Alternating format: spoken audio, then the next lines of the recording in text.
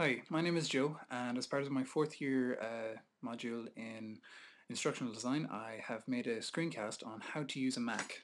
So, this is just a brief slideshow to introduce you into how that'll run. So,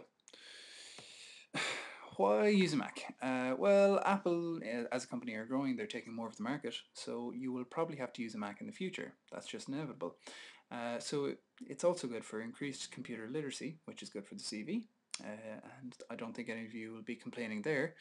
So yeah, it's just a positive experience, and I'm a bit of a nerd, so I think you'll actually find it fun to use. You'll see that as we go through the demonstrations as well. It's actually a nice operating system. So, why not? Well, obviously people are afraid of new things. That's a fairly standard comment. And people like to put all their eggs in one basket. They think, well, I know how to use Windows. Why would I learn how to use Mac? Well, there's lots of things that Macs are very good at that are design related. And there's also, I don't know, just a nice idea of being able to use something that other people can't use. Um, just as on its own, Mac confuses people at first impression and it doesn't look very user friendly. But really that's not true, and it's just as easy to use as Windows. And so what I'm saying here is that these can all be easily managed, and there's no real reason not to learn how to use a Mac. Because really it's all hype. So these two characters are from Apple's very good advertising campaigns, and they're trying to paint out that Windows is very different from the Mac computers, and that's simply not true. They're both essentially doing the same thing now, and you'll see that as we go through the um, demonstrations. So that's how the first lesson will run. We'll compare the operating systems just to show the similarities, and we'll walk through OS X, which is the current operating system for Mac. Then we'll compare the file managing system, which is Explorer, to Mac's file management system, which is Finder. So the second lesson then will be more practical things like browsing the internet, opening a program like Word, and saving a file and moving it onto a USB key.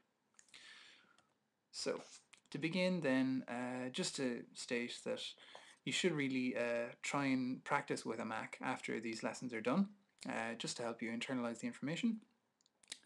Concentrate as we go through because it'll be a little bit fast paced, but you can keep up, and of course if you can't, just rewind and go over a point again.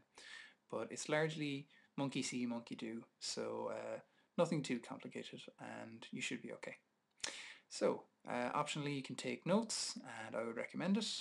And yeah, for lesson 2, printed sheets of documents showing Mac controls, just to go over some basics. So let's go.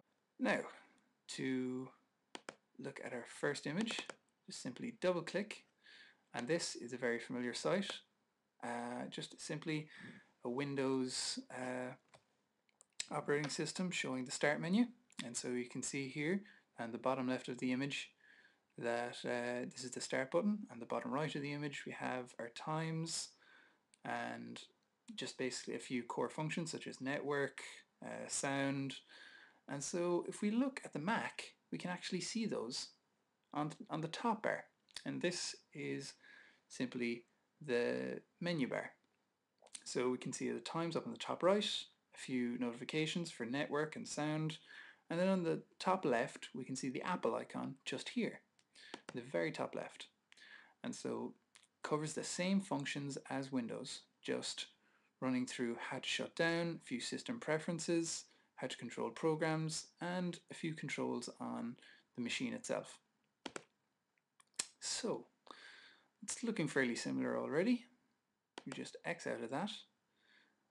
Also, we can see here, when you're running a program in Windows, we have a pretty easy idea that up top we have a menu bar for the program. And so what Mac has done is they have included this. So preview is the image viewing program. And so we can see here it's actually built into the screen rather than onto the application. So for Windows we would expect to see the controls here, but in Mac the controls are always on the top of the screen. So it's a little bit of a good standard so that you're never lost. So here we see View, all of the drop-down box showing all of the options, and so we see the very same format here. So it's very similar. So just moving on to the shot of Explorer now. So everyone's used to their Windows computer showing them just here on the left you have all of the locations within your computer, your desktop, different drives and different folders. And then on the right you have the information within these folders and locations. So here we see the USB drive and the information on it. So it's a fairly okay standard. Just on the left you have your locations, on the right you have your information. So in the very same way, if we go down to Mac's information Explorer, it's called Finder, and so we see that up here. And so the way Mac lays it out is just you have actual places, which are desktop applications, and if we just go into Documents, we can see there. We have information just the same as Windows. So we can go into Files, and just the same as Windows, you can see we can go back and forward as it remembers its history just the same as Windows does. So that's the using Finder. Some little hints, maybe bring up Finder there again. You can search for anything just by clicking into locations and scrolling around.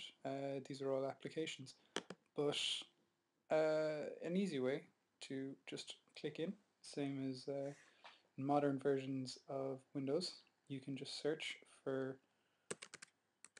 information and applications just the same as using search in Windows.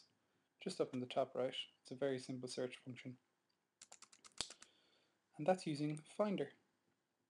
So there are always the same applications coming across from Windows to Macintosh, and what we need to remember is that they're all carrying out the same functions, and so they're not really that different.